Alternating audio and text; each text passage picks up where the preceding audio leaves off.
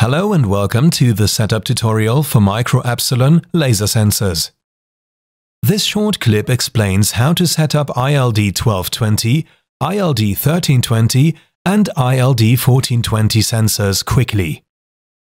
The measuring range starts after a certain distance from the sensor. The measurement values are output from 4 to 20 mA via an analog output.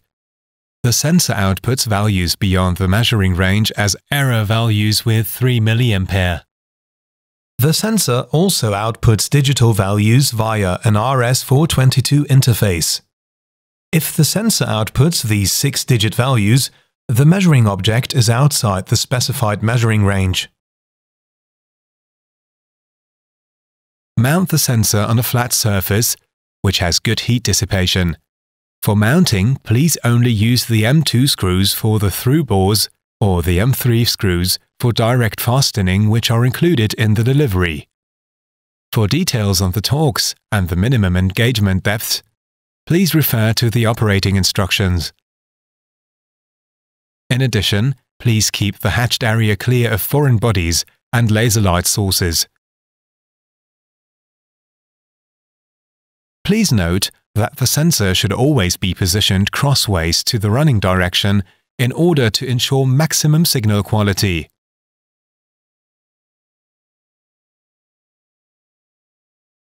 The sensor has an integrated cable with pre-assembled wires for quick connection of display and control units. Connect the voltage supply to a suitable power supply unit.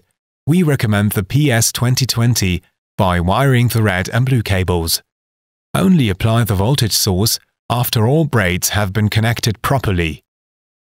To visualize the measurement results on a display or a process monitor, wire the white cable for the signal and the blue cable for the reference mass.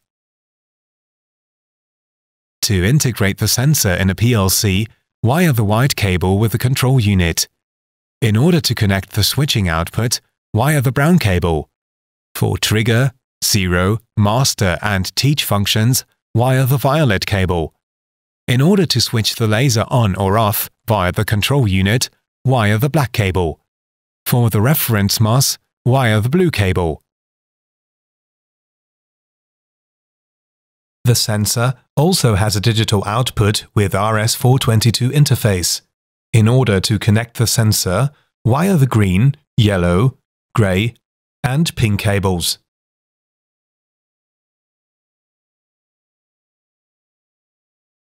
Accessing the web interface on a PC requires an RS422 USB converter.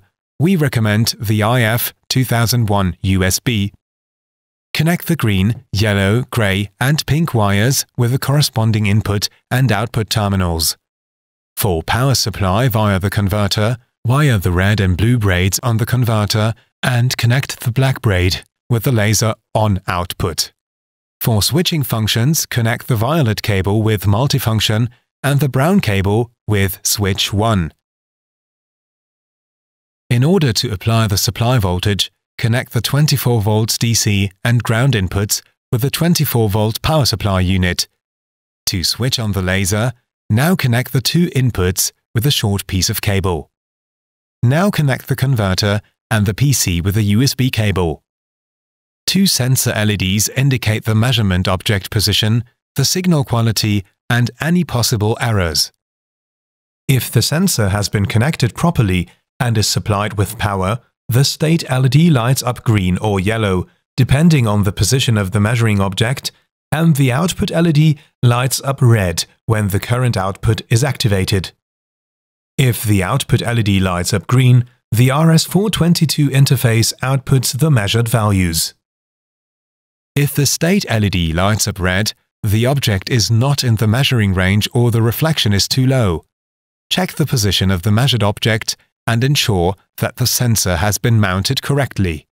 If the state display does not light up, the laser is off. In this case, please check the settings in the web interface and ensure that the cables are connected correctly.